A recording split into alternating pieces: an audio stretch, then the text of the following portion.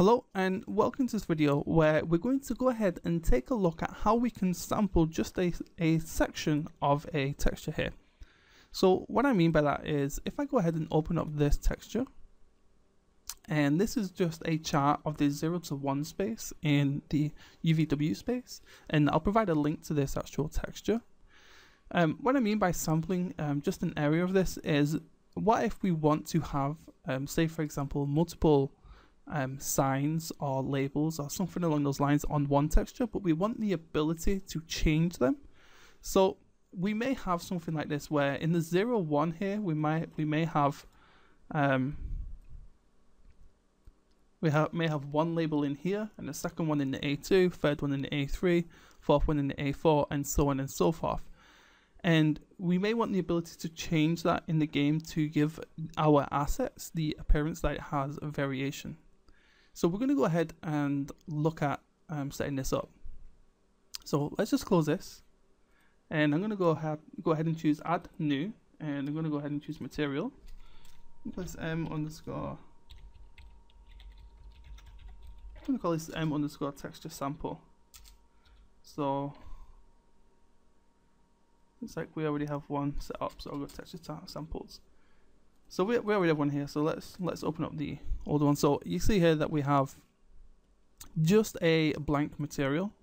So I can go ahead and delete this. And in here, I'm going to go ahead and drop in the texture. So let's left click and drag this into the texture space here. And if we hook this up, so we just place this into the base color, and then we go ahead and choose set plane. What we can see is that the entirety of the texture is on the surface. Now what we can try and do is go ahead and choose UV coordinates. So I just press and hold the U key, and if I click and drag this, and then if I go ahead and start playing with these, so maybe like 0.125, 0.125, then what we get is that 0.01. Unfortunately though, this is not parameterized, so what that means is that we cannot have the ability to move this around in the scene. Now the reason I know that this is 0.125 is if I go ahead and set this back to default, and let's just open up this texture here so I can explain how this works. So inside here we have 0 to 1, and you imagine that 0 is here and 1 is here, and 0 here and 1 here, and 0 here, and 1 all over here. So if the final value here is 1, then we have to divide this by a total amount of value. So this, as you can see, has 8, so we have 4 grids. So we're 1 2 3 4, 1 2 3 4, 1 2 3 4, all blah blah blah, all the way to 8. So what you do is you divide the 1 by 8 and you'll get 0.25. So that means that 0.01 is 0.125, and A2 is 0.25, and so on and so forth, all the way to get over to 1. Same by going in the vertical axis, and then we would combine those values to get, say, B2, C3, and so on and so forth. So it's a little bit of math involved here, but let's just go ahead and look at how we can set this up so we can parameterize this. So what we want to do is we want to take our texture coordinates, and the first thing we want to do is have the ability to set which one of these is visible. So we're going to do that by dividing. So let's go ahead and type in divide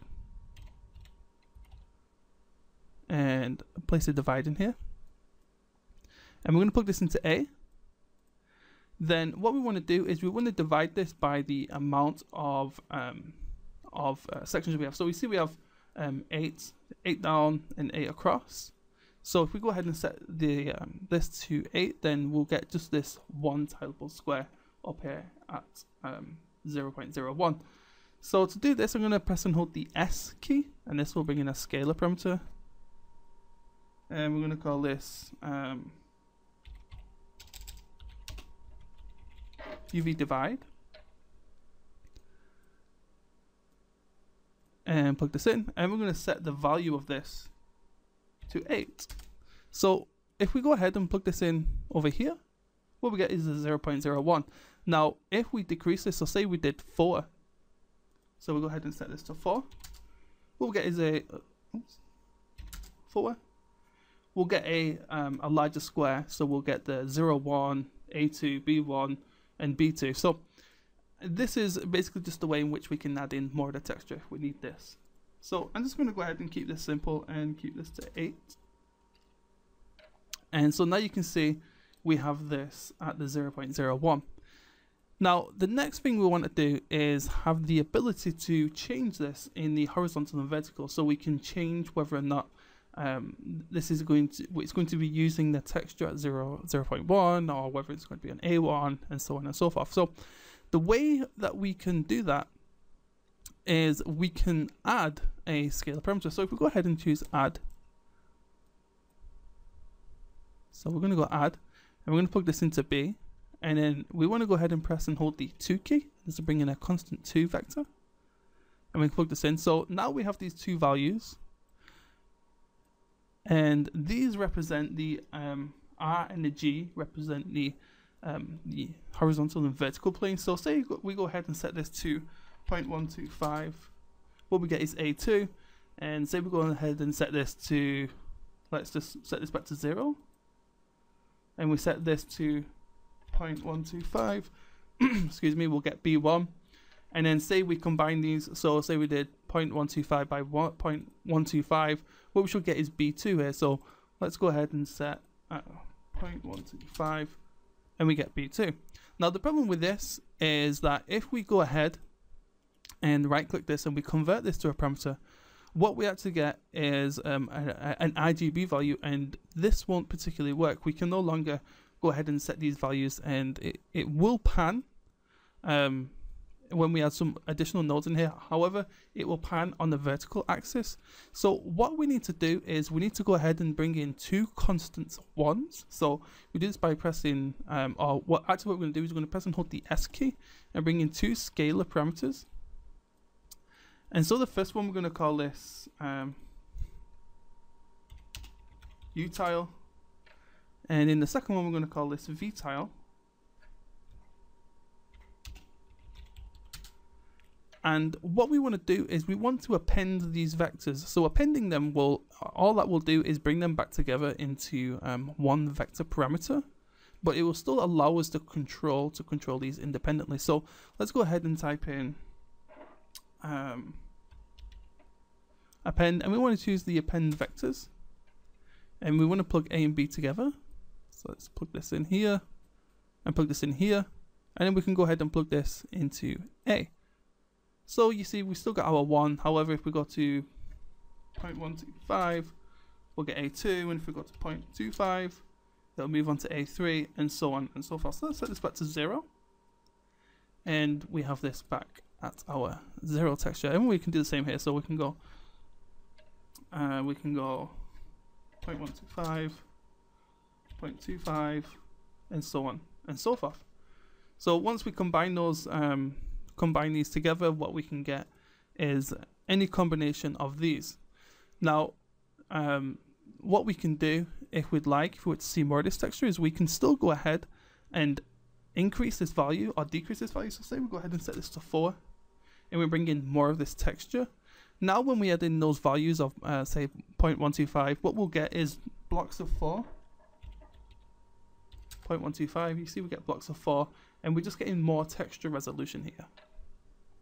So let's go ahead and set this back to 0, and I'm going to go ahead and set this back to 0 here. Oops, actually we need to set this to set this back to 8, sorry.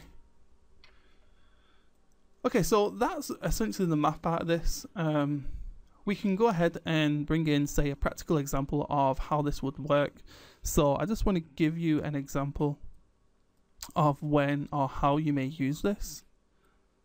So let me just bring these over here, and I'm going to go into this. I'm going to bring in this mesh, and I'm going to bring this in, and you see we have this ball.